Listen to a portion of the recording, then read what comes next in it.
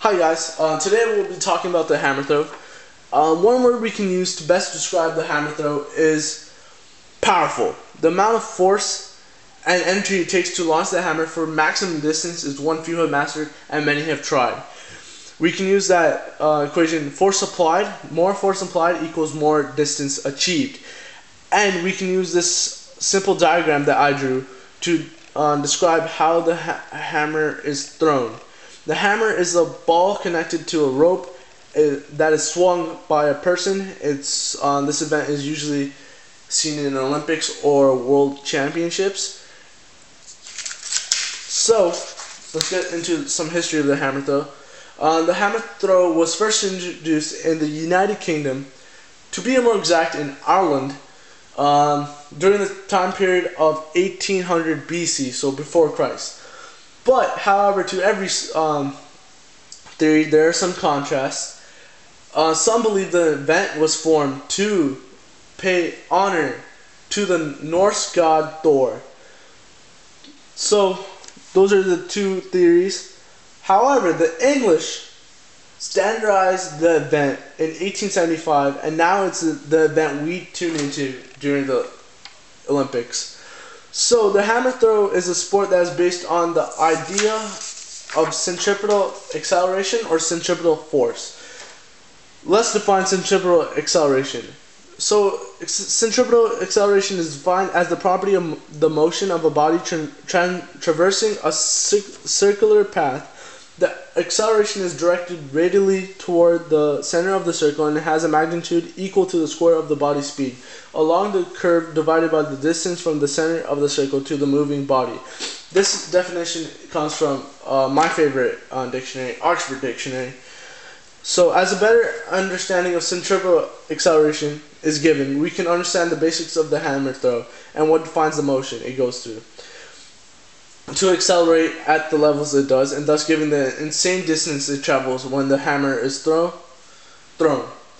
These insane distances are only shown in Olympics. I bet if me or you or an average Joe went outside and tried doing the hammer throw, we would not even get close to these distances.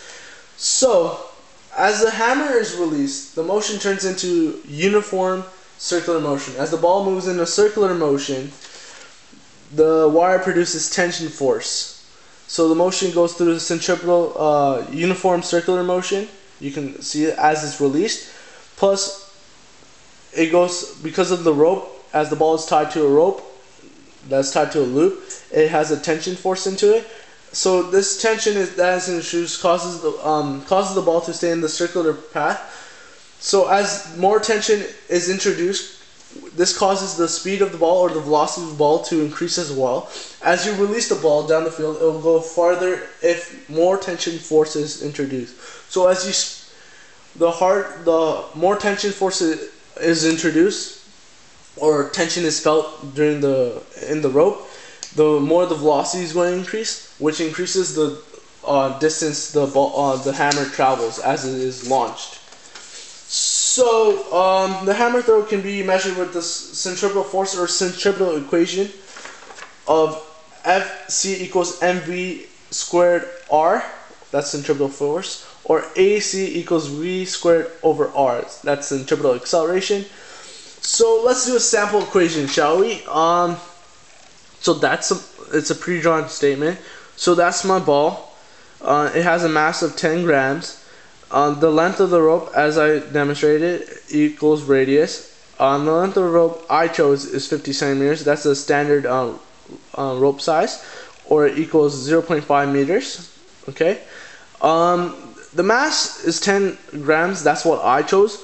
But I read conflicting reports that every competition chooses a different mass to find true results, right? So velocity I put as 15 meters per second. This is my diagram. As you can see, I put force tension and force centripetal going towards the center of the circle that's created, and my ball is right here. So let's see. So I'm using the force centripetal equation. So force centripetal equation and we can plug in the mv squared over r, so 10 grams times 15 squared over 0.5 meters, which equals to 2,250 over 0.5, and I got 4,500 newtons. So that's for this example, that's how many centripetal force newtons would be produced. So as more tension force is introduced, the velocity of the hammer will increase, causing more distance to be covered by the throw once it has reached peak velocity. So the professional hammer throwers, they only release the hammer as they reach peak velocity, and there is an average of 3 rotations for most hammer throwers to reach that velocity and launch the ball. So it's around 3 rotations. So we can use the frequency equation as well to find tension force, but this is much more simpler equation and a more standardized equation that physics students use to find the force used in the hammer throws. So by the centripetal acceleration can be calculated by plugging in the mass of the ball at the end of the hammer, the speed in which is how fast the ball is rotating in centripetal motion, which we've done, and the radius of the circle created as the ball is acting in a circular motion, which is shown in our diagram. As we calculate this, we will have a better understanding of how it accelerates, causing us to find the distance it will travel as released from the thrower's hand.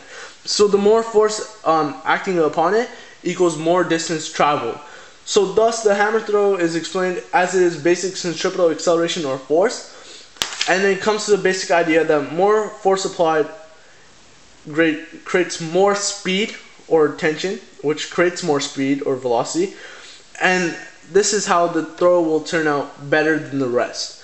So you have to create more force, centripetal or tension, which increases the speed, which increases the distance it travels. So that's it, guys. Thanks for watching, and yeah, it's Kabir signing out.